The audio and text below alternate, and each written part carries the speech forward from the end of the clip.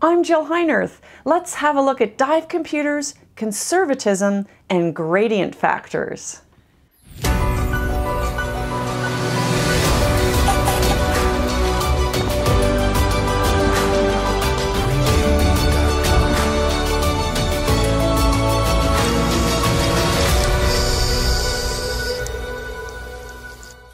I'm Jill Heinerth, tech diver, instructor, and underwater explorer. I'm trying to clear up some misconceptions about basic dive physics and physiology. As an explorer, I need to use diving computers that help me reach places nobody has been before. Diving computers are the key technology that helps me push the bounds of human endurance. This is the third installment in a three-part series that will inform you about how your computer works and how you can plan safe explorations of your own. Personal settings are all the rage in fitness wearables and apps these days. Did you know that your diving computer offers you an opportunity to consider personal risk factors, then select a level of conservatism? Computer algorithm modelers offer us a basic framework, but it's up to us to make choices about how we use our instruments. Only we can assess additional risk factors such as age, injuries, illness, diving practices, thermal considerations, activity level, sea state, and buoyancy control that can affect the safety on any given day.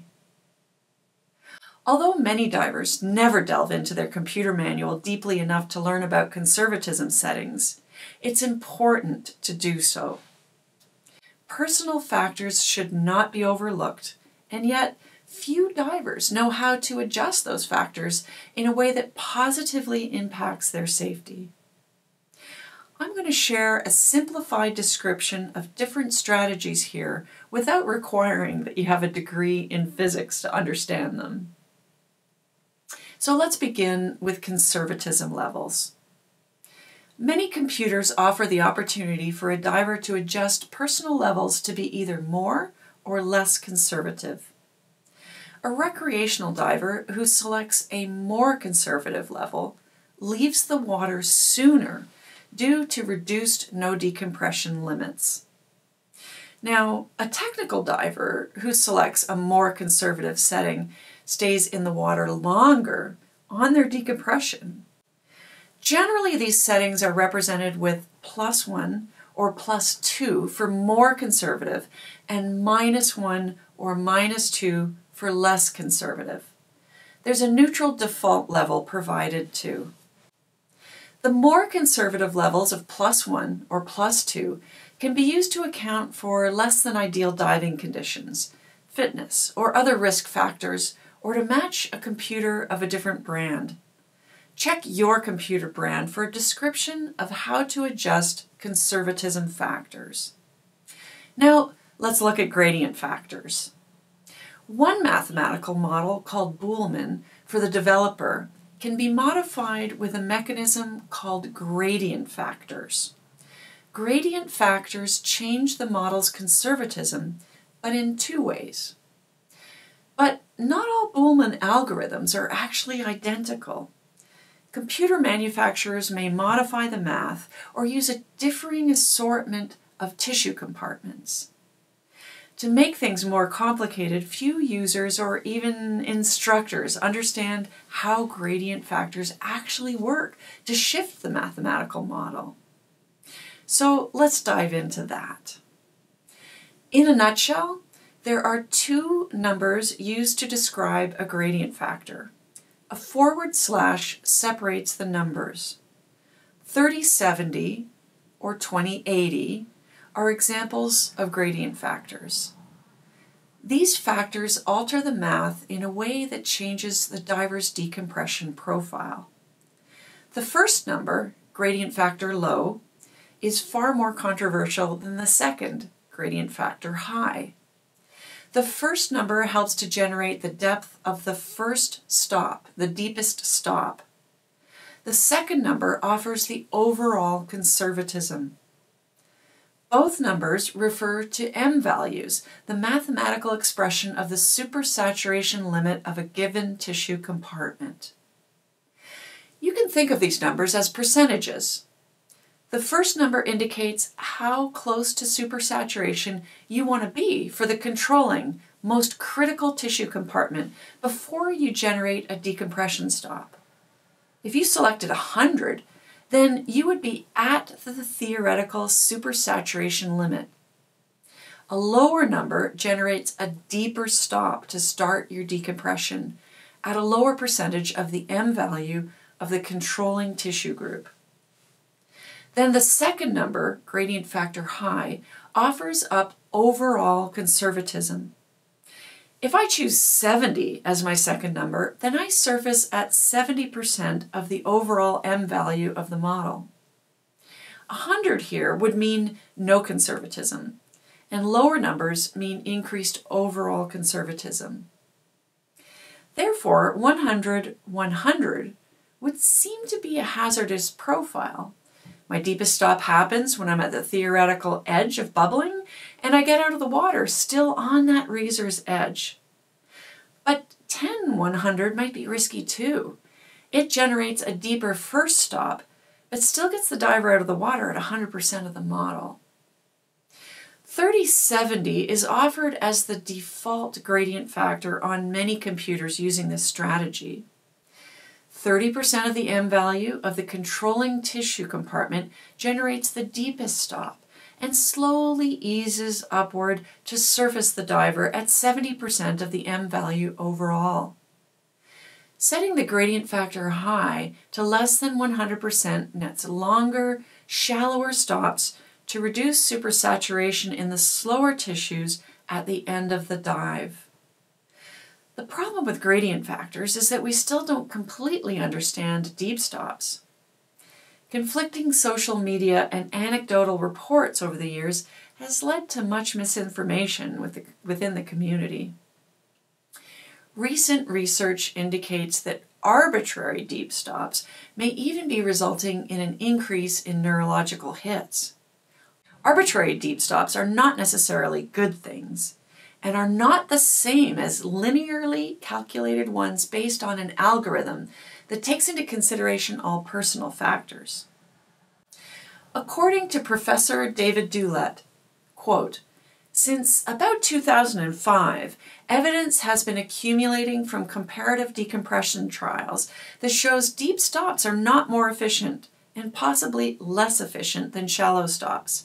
That's from his article, Gradient Factors in a Post-Deep Stop World from May 2019. According to his article, Doulet selects a gradient factor of 70-85 for his dives. Gradient factors can be supportive of more conservative diving or can destroy commonly understood mathematical principles that were initially intended to increase safety. We have much to study and learn. How about adaptable algorithms? Algorithms such as Sunto's fused RGBM build in real-time feedback that can shift a decompression model based on actual real-time diving behaviors. Reduced no-stop times, longer deco stop times, or additional safety stops are generated for an individual user based on their practices, such as multi-day diving, reverse profiles, or rapid ascents, which are known to produce a higher microbubble count. But divers completing simple recreational dives, absent of those mitigating factors, will not be subjected to these modifications in ascent times. A recreational diver that shifts into riskier, deeper, longer, or more frequent dives transitions into a more technical algorithm that reflects the actual diving circumstances. The computing is invisible to the diver, shifting all the stops and intervals appropriately as the dives get more technical over time. Stepped decompression stops made sense when we were using diving tables. But modern algorithms, such as Sunto Fused, better represents the slow, gradual release of pressure from a continuous ascent. Sunto's unique feature shows the decompression ceiling and the floor, the deco window as they call it. As long as you're on-gassing, an upward arrow is displayed on your computer. When the leading tissues start off-gassing, the upward arrow disappears. The best decompression occurs in the zone that falls within the upward and downward arrows. If the ceiling depth is violated, a downward pointing arrow and an audible alarm tell the diver to descend back to the ceiling zone. What about multiple algorithms in computers? Some computers now permit the diver to select the algorithm that they want to use. This feature can be handy if trying to match another computer brand or participate in a team with matched profiles. But to this end, I would suggest considering why you would want to match someone else's computer. I mean, we all got into this sport because we wanted to be underwater, right? If a few minutes of additional water time is a problem for your diving buddy, then there might be a bigger problem to address. Furthermore, our diving profiles, gases, behaviors, and personal risk factors rarely align perfectly with another diver. That means our decompression will be a little bit different. Regardless of the strategy or algorithm you choose for calculating your decompression, please remind yourself that it should be a reflection of personal risk assessment. Only you can make a choice that protects you from possible decompression illness in the short term and from potential damage that could occur and be injurious over a lifetime of diving. As you can see, I'm a real advocate for personal responsibility. I'm not worried if my dive partner is a few minutes ahead or a few minutes behind my deco. I'm not worried if they're a few feet or meters above or below me, or if they want to stay down a little bit longer. We just have to have a plan for watching over each other and know how to act if help is needed. I've been bent once, so I'm pretty hard-headed about sticking to a deco strategy that works well for me and represents my own personal risk assessment. That concludes our 3-part series, but check online for one more bonus installment to complete this story. It explains my own diving practices and the time I pushed the limits a little too far and took a hit.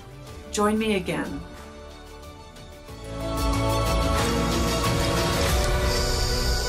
I'd like to thank Sunto for supporting this educational video series.